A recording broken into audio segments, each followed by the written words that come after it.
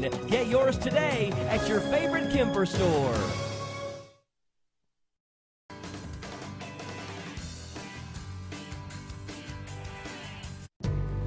Treatments invented at St. Jude have helped push the overall childhood cancer survival rate from 20% to more than 80% since it opened 50 years ago.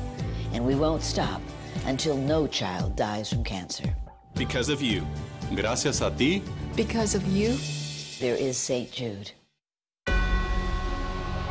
You're watching Eastern and Southern Kentucky's #1 source for news. Mountain News First at 4 with Steve Hensley and Sky Alert Weather with Shane Smith.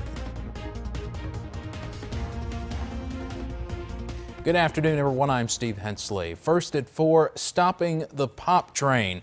That is the task Hazard police officers have in front of them. HPD is one of the first law enforcement agencies in the state to test a pilot program to fight food stamp fraud. WIT's Brittany Nada talked to Chief Minor Allen about the program. She's in the newsroom with more. Brittany?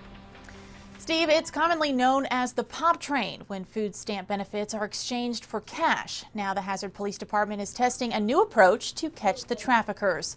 Chief Minor Allen says his officers will be undercover at stores in Perry County on the lookout for people who purchase a suspicious amount of certain items with food stamps.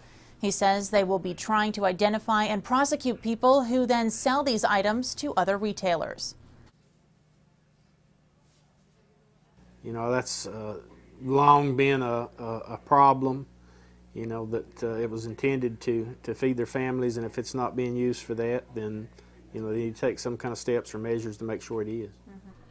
The program is operated by the Division of Family Support of the Cabinet for Health and Family Services. Chief Allen says the department was awarded a $50,000 grant for the year-long pilot program. He adds that since the program started at the beginning of the month, there have already been